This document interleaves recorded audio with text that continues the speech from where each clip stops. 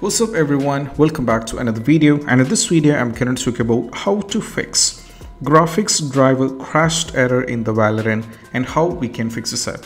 So let me directly get into this step. So the first one is all about what we need to do is just go over here in the start over here and right click and directly navigate to the device manager, and right now we just need to go over here and directly go to the display adapters and select the graphics card which one is yours.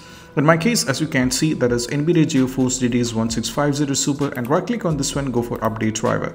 So right now you have to click on the browse my computer and go for let me pick from the list of available drivers, and this is what it is available for me, and I have to select the NVIDIA GeForce GTX 1650 and go for next. Once the graphics card is up to date, you have to check whether the issue is solved or not. Most probably that is not enough, we have to try a few more steps. And second step is all about what we need to do is we just need to go over here, search for the run like this, and you have to click on the run command, or you can press Windows and R key all together like this. Now you have to type %local app data % and go for OK. That will take you to this. And right now what we need to do is keep scrolling down and directly navigate to the folder or find the folder named Valorant. Open this, and right now go for the save it, and you have to get into the config folder, and right now you can see there is a folder for the crash report client. Right click on this one and go for delete it.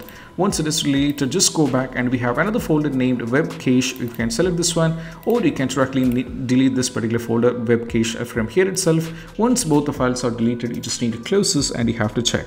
Most probably these two steps will be helping out regarding the Valorant is having an issue or the graphic driver crashed error in the Valorant, and that's what you have to do. I hope this video is helpful. That's it. Bye bye.